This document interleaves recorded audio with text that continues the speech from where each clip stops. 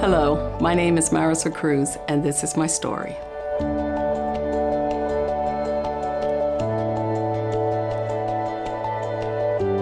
I grew up in Philadelphia. Our parents were always going to church, so we were always going also. At that time, being young, you were obligated to go.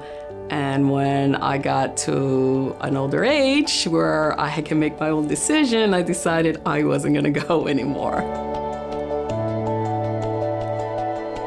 When I got out of church, I really didn't want to have anything to do with God because I was on my own. But I knew something was missing. I just didn't know what it was back then. And once I started realizing that God was missing in my life, that's when I started seeking Him. The first step when I was trying to get back to church, I was just really discouraged. And I had a conversation with my cousin Marilyn about seeking or looking for a church because I knew something was tugging in my heart. And I knew that it was God. But I just couldn't find somewhere where I wanted to go. I just couldn't find that church till I was invited to come to Bethel. And when I came, I was like, okay, this is gonna probably be another church that I went to and I'm probably not gonna like it. And it was absolutely great. I didn't feel like I had to pretend to be somebody I wasn't. And that was the great part about everything.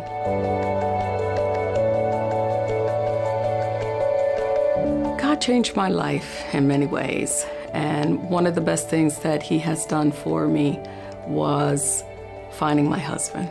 I was single for 13 years, and I was getting to the point of, felt like I was losing my faith with God. Like, God, you're not answering me. Why is it, have you forgotten about me? And I started fellowship with more Christian women and started reading the Bible more and started realizing that I took my focus off of God and focused on my needs instead of focusing on what I should be giving God. I did a B group. Many of the women that were in the B group were single, as I was at that time. And we were talking about being single and, why isn't God answering our prayers? And I said, stop asking God for a husband and thank Him for who He's bringing into your life. Many of us focus on, God, why didn't you answer my prayer? Why can't I find that spouse? Why can't I find that man or woman of my life? Don't focus on asking for something. Focus on having faith with God and telling Him, this is what I'm so grateful that you're going to send me. Because when you do that, God will give you your needs. He will bless you. Stop focusing on everything else and focus on Him, and everything will come.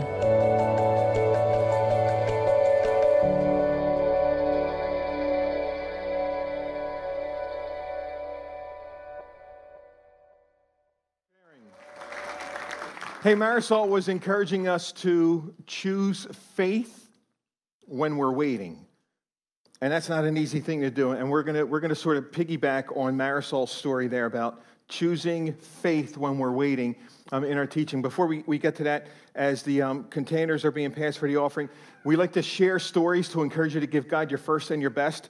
And today what I want to do is I want to share a story about my son and my future daughter-in-law who are getting married this week. So if you could pray for us as a family, that would be awesome. But the story I want to share with you is my son's young. He's just starting out. He's in New York City. And I've just been encouraging both my kids to give God your first and your best. They're both part of Hillsong Church up there. And I said, give God your first and your best at Hillsong. And that means giving God your tithe. And it's hard to do when you're just starting out and you're young. And New York's an expensive place to live. And I've been encouraging him. And Jordan has been taking steps, intentional steps forward. And it's been neat to see how God's been growing him and stretching him. And here's a cool thing.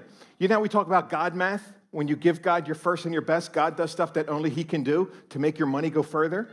And so they were looking for an apartment a few weeks back. They saw one that they absolutely loved. They could afford first month, last month, and a security deposit. But because there was an agent involved, they could not afford the agent fee.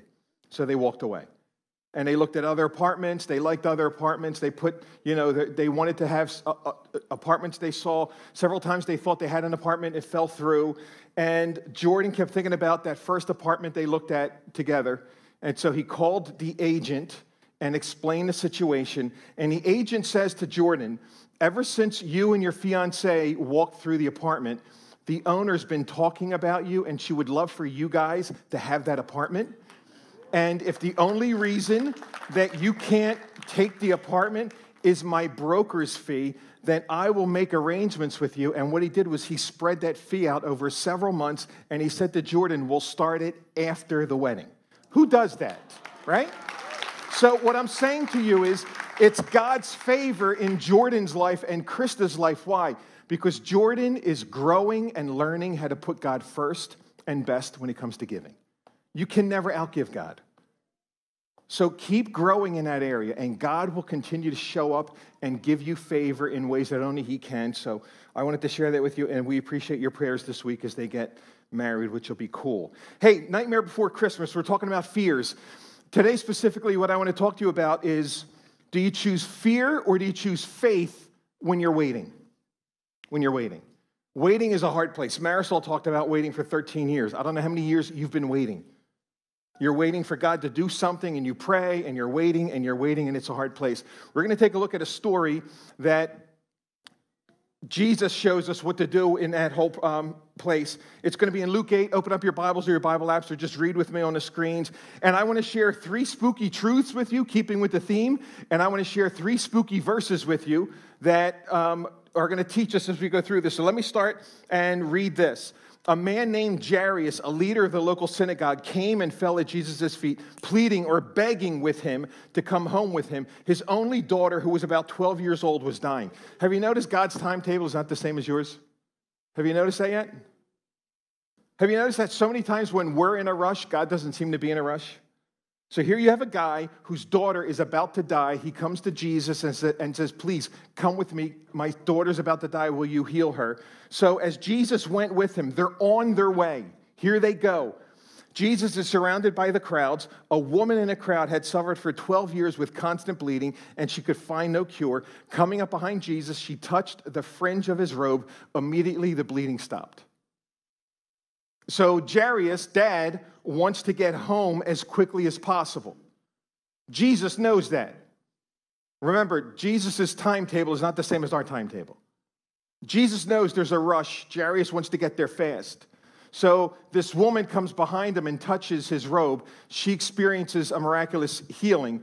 And you would think Jesus would just keep walking, right? I got a place to go. I got something to do. And so we're just going to let this go. Watch what happens. Who touched me, Jesus asks. So Jesus stops. Who touched me? Everyone denied it, and Peter says, Master, this whole crowd is pressing up against you. Have you ever been at an event where there's hundreds of people and everybody's walking together? It's like saying, who touched me? Everybody touched you. That's what they're saying to Jesus. And Jesus says, no. Someone deliberately touched me, for I felt healing power go out from me. You got to think Jairus is saying, Jesus, what are you making a big deal about this for?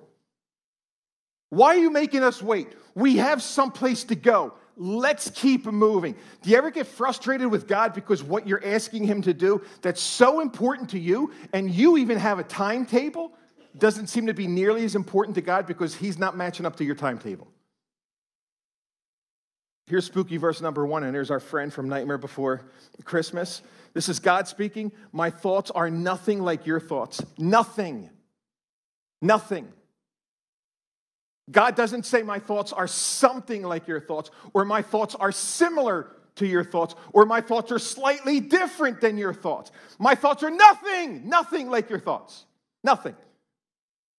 See, if I was God, I would not make Eagles fans wait 52 years to win a Super Bowl. Makes perfect sense to me, right? They would have won 52 in a row, right? God's saying, no. My thoughts are nothing like your thoughts. Don't say, well, everybody would do this. God's thoughts are nothing like your thoughts. And my ways are far beyond anything you can imagine. For just as the heavens are higher than the earth, so my ways are higher than your ways, and my thoughts higher than your thoughts. Why do we think we could figure God out? God's telling us, don't try. His timetable is not our timetable. You know, we can choose faith, we can choose fear, we can't choose both. So when you're waiting and you're begging God to do something and he tells you to wait, do you choose fear or do you choose faith? Fear puts you in control and you start trying to control people or manipulate situations, and you try to power up over people because you want to bring about your desired result. Faith says to God, I'm going to trust you. I believe your plan for me is good. I believe you're in control, and I'm going to see what you do. Fear or faith? Hey, this week, my wife and I celebrated our 32nd anniversary, and our B group made a Doritos cake. Isn't that awesome? I mean, a Doritos cake. And 32 years we've been married. We dated for 6+ years before we got married. So almost 40 years together. We started dating when we were 6 months old, by the way. And so almost 40 years together. And I love her more than anything on this earth, and she's the love of my life. But she is as mysterious to me today as the day I met her. Come on, you know what I'm talking about. Tell me someone you've been with for decades hasn't looked at you at some point and said, you don't even know me. Right? And if we deal with people that way, what makes us think we can figure God out? If I haven't figured my wife out after 40 years, and God says my ways are nothing like yours, they're nothing like your wife's way, nothing. Stop trying to figure God out. God's timetable is not our timetable. And when we're waiting, choose faith instead of fear. Second thing I want you to think about, God wants us to be still in our waiting. So the woman touches Jesus' robe. Jesus says, who touched me? They're like, everybody touched you. And then the woman realized that she could not stay hidden. She began to tremble. The whole crowd heard her explain why she touched him and that she had been immediately healed. Daughter, Jesus said to her, your faith has made you well. Go in peace. Jairus is standing there watching all of this. He's the dad.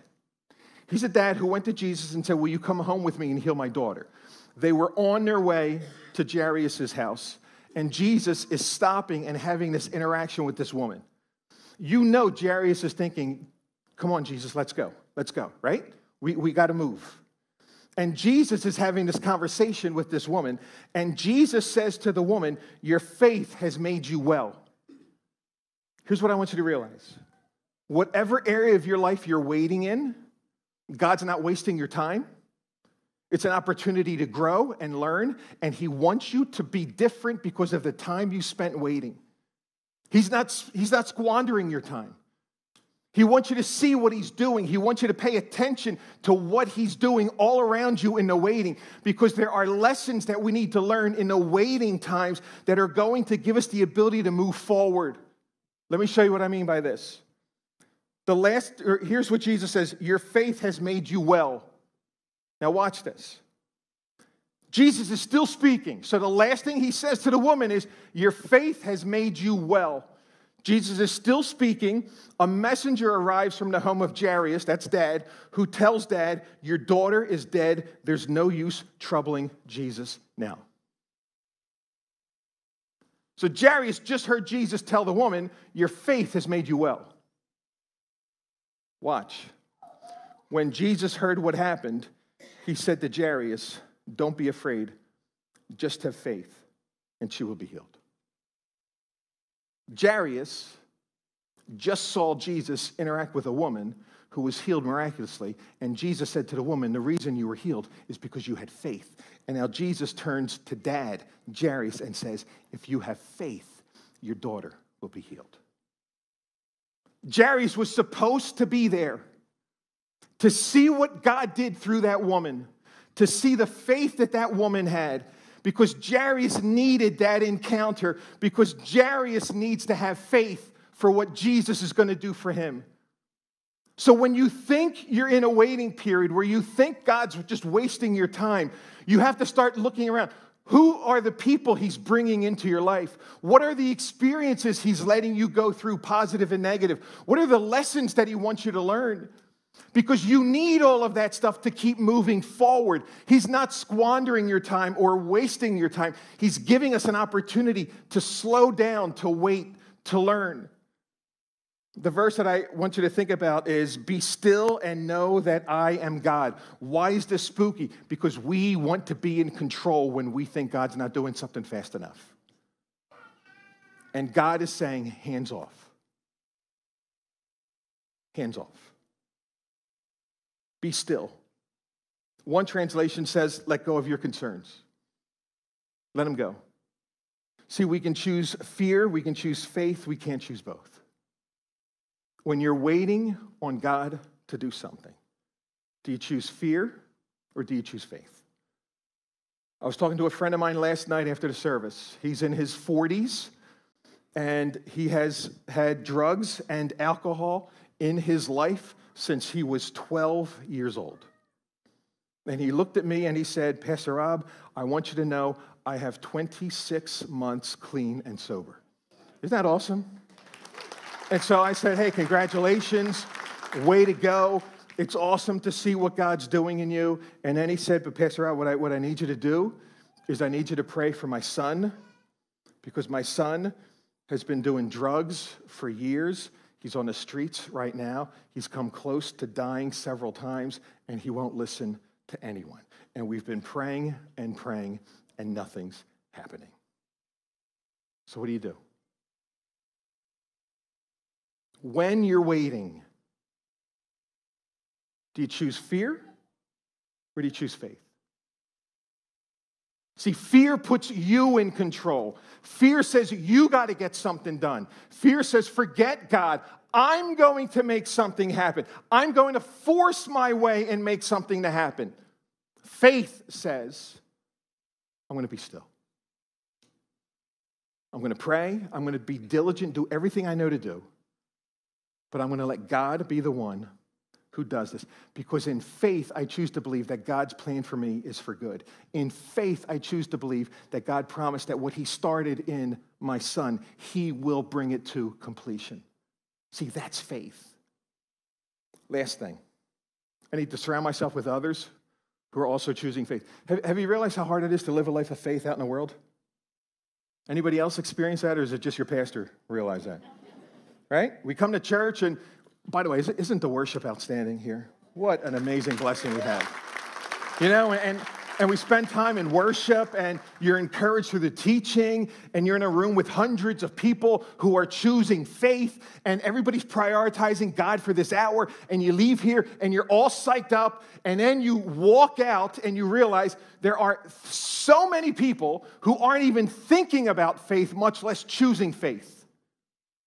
And all of a sudden, everything we talk about in here becomes increasingly challenging to live out there.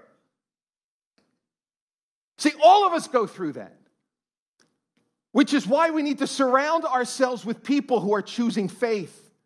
You will never experience what God's got for you if you try to go it alone. Never. You need to surround yourself with people who are people of faith, who are encouraging you and cheering you on and saying, you got this. God's in control. God is good. You can trust God. So Jesus is off. He's got a huge crowd around him. He's just been told the girl's dead. Don't bother. When they arrive at the house, Jesus wouldn't let anyone go in with him except Peter, John, James, and the little girl's parents. So out of dozens, maybe even hundreds of people, Jesus, 1, 2, 3, 4, 5, takes 5 people in with him. Why? Why not bring the whole mob in? Why not let the whole mob see what he's going to do? See, I'm convinced the reason he takes 5 people in is because he told the woman that your faith healed you. He told Dad back there that if you have faith, your daughter's going to be healed. And the entire journey to the house, he has an opportunity to see clearly, who is it that has faith in this crowd? Who is it that really believes? And Jesus knows that Peter, John, James, Mom, and Dad are the 5 people in the group who really believe. who are choosing faith. So he says to those 5, let's go. The house was filled with people weeping and wailing, but Jesus said, stop the weeping. She isn't dead. She's only asleep. The crowd laughed at Jesus because they all knew she had died. They saw her dead. They prepared her body. Everybody knows she's dead. And they laugh at Jesus, who is about to do a miracle.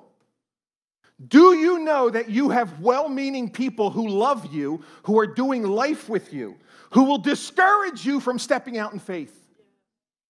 You have well-meaning people who love you, who are doing life with you, who will encourage you over and over and over again to choose fear. Don't step out and try something big for God. Why are you going back to school? You've never been good. You're dumb. Just keep doing what you're doing. Or you say, hey, would you pray for me about this? I feel like God's stirring up this dream that I have. And they're going to say, ooh, that's too big for you. Just stay where you're at. You know anybody like that? Yeah. Those are not faith people. I'm not saying that they're not people of faith. They're living in fear. They're living in fear.